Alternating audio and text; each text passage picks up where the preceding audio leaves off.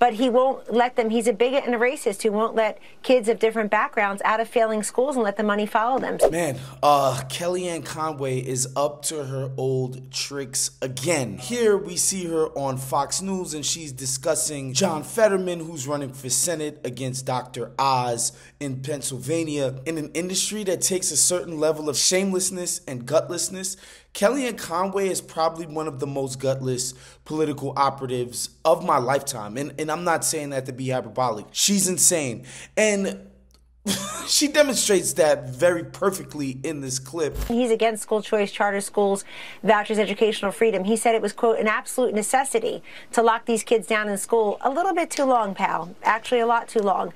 But he won't let them. He's a bigot and a racist who won't let kids of different backgrounds out of failing schools and let the money follow them. Suburban women very energized about education. She spews an unfounded fact that John Fetterman is against school choice, i.e. voucher programs, which I think is just a bridge to completely privatize public schools. So I'm completely against the voucher programs and, of course, charter schools, which are all the rage, which I also don't bang with because it's a bunch of schools that get public money but aren't held accountable by anybody.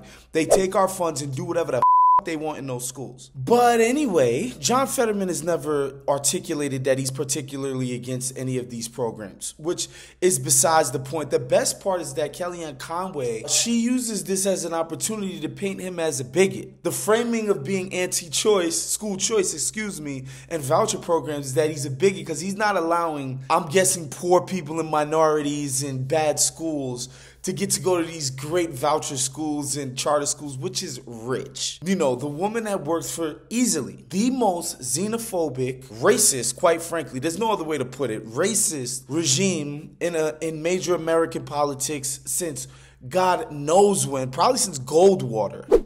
Okay, this woman is calling John Fetterman a bigot. This is, like, again, gutlessness in politics is never in short supply, but this woman is special. He put the marijuana flag up. He thought that was funny. He's trolling his opponent. He thinks that's funny. Here's what's not funny, that there's been a doubling of overdose deaths in Pennsylvania while he's been in office from 2015 to 2021. Fentanyl is rankling every corner of the state. But she's not done with the idiocy, of course. She blames the guy for the doubling of the fentanyl death rate in the state. She makes mention to a marijuana flag, like as if people are still scared of weed. Like, that's over.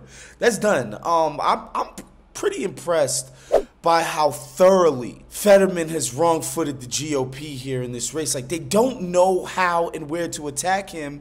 And, you know, the best part about it is that the guy they have running against him is just the worst, most awful type of candidate. It's quite hilarious, and he's basically only there because he's a celebrity, just like Donald Trump, who happens to be the Pope John Paul of the Republican Party right now, and he gets to be a kingmaker. It's kind of hilarious. They don't know what to do with him. Check out this Dr. Oz clip. I want to push back on the costume a little bit because it's an interesting phenomenon. I was stunned by it as well.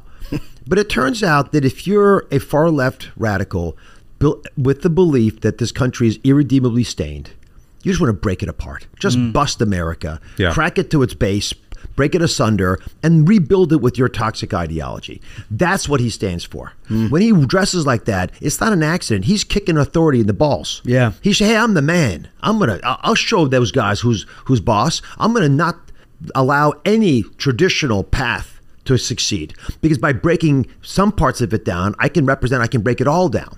That's the deeper message he's delivering. That's literally gibberish. He's talking about how the guy dresses. He's coming up with conspiracies about the deeper meaning. Fetterman absolutely wrong-footed these guys. He's talking about meat and potatoes, populist issues. He's getting to the core of what's really ailing people in his state, and he's doing it with the sort of affect of an everyman and not some foofy, phony-ass, never bought his own groceries ass celebrity doctor. Like, they can't do anything with this. Not with the candidate that they chose, right?